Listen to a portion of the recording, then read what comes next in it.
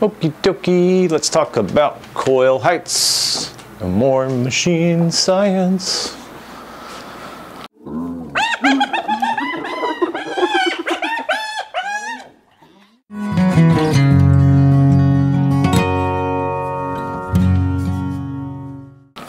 All right, now that's over with.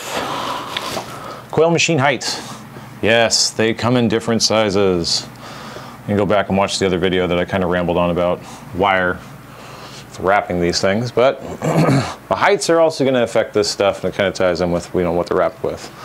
The taller that they are, the more wire they're going to require, which means that there's going to need more power, which also means that you're going to have a greater amount of magnetic force actually pulling down. So these are stronger, but also slower.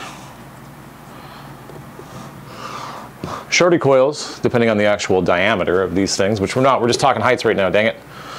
The shorter that they are, usually they're not going to have as much energy because there's not as much magnet wire on there actually tuning those things up, right? Depending on the wraps.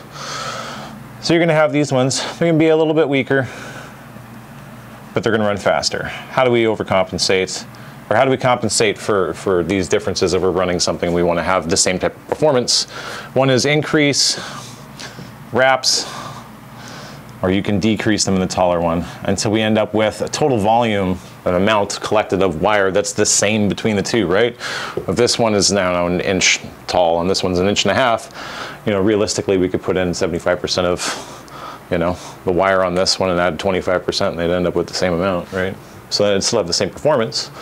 But the total amount of actual energy that's going to be expressed on that core is going to be, even if it is the same, it's not going to have the same amount of total strength and pull, right? Because there's only so much that you can actually tune up with this. So, you want a faster, stronger machine? Get taller wrapped coils.